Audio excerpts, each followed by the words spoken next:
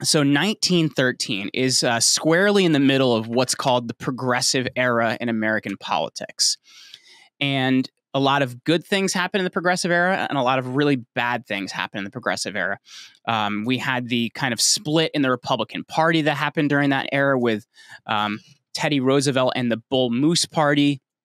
We had a lot of interesting things happening during that time period. And in 1913, actually, in March of that year, was when President Woodrow Wilson, who I think is one of the single most dangerous people to the American Republic, took office.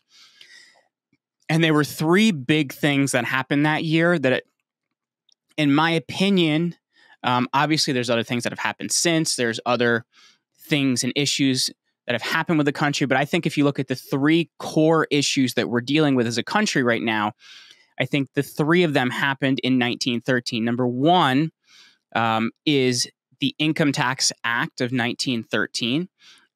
We also have the 17th Amendment, which changed the process for how we vote for the Senate. And I'm going to get into each of these a little bit more and explain them how we got here. And also the Federal Reserve Act, which passed 2 days before Christmas. So anyway, I think if you look at these particular things, they're what takes a lot of our sovereignty, right? Like before 1913, I've seen these memes online that say before 1913, people kept 100% of their income. That's not 100% true because there was an income tax that was levied after the Civil War.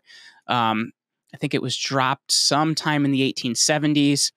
There was also another income tax. I'm going to get into this that was levied in 1894, which we're going to talk about. And then the Income Tax Act actually happens in 1913, and it wasn't reinstituted till later that year is when we actually see the taxation starts in the country. It wasn't ratified until October, the Revenue Act of 1913. All right. So anyway, let's go back to kind of how we got here. So I want to take a look at income tax is the place I want to start, but I want to explain why I think these are the three main issues. Because number one, people kept a lot more of their money. Like as I mentioned, there were small taxes that happened here or there, but I'm not going to say you kept 100% of your money because it is untrue, but you kept just about all the money you made, which means, you would work for something, you'd pay for it. You wouldn't work half of the year to pay the government for something like a lot of people do now. Some people work more than that.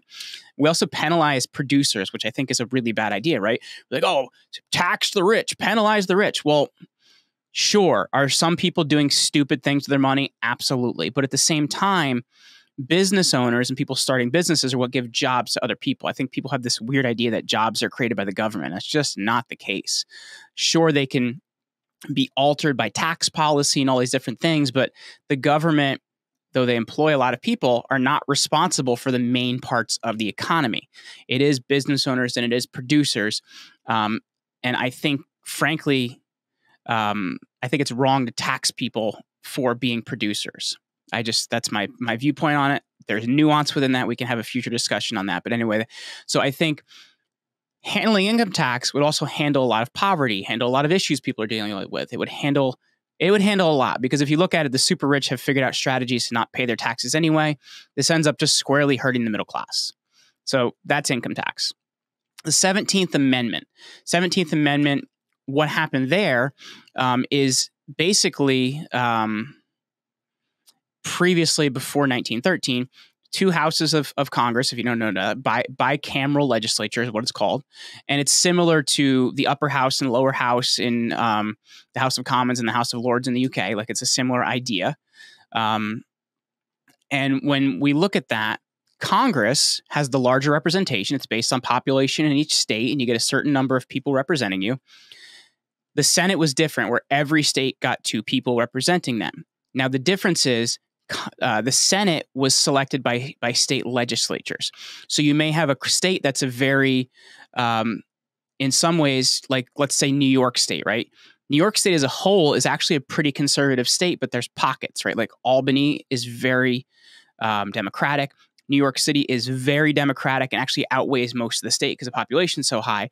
So what would happen is The state legislature, so the people that govern the state, may actually be more conservative because they're selected in more conservative areas, right, of the state. And those people would then select their representatives, and they would represent the state legislature. So you'd have this balance of the state has a say at the state level, and then you also have the people have a say. Like, it's really, really important.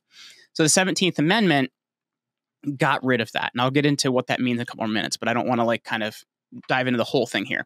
And then the third thing is the Federal Reserve Act. And that's where Congress, which is supposed to have the ability to levy money, lost that ability. And it happened over the Christmas holiday, which is pretty wild.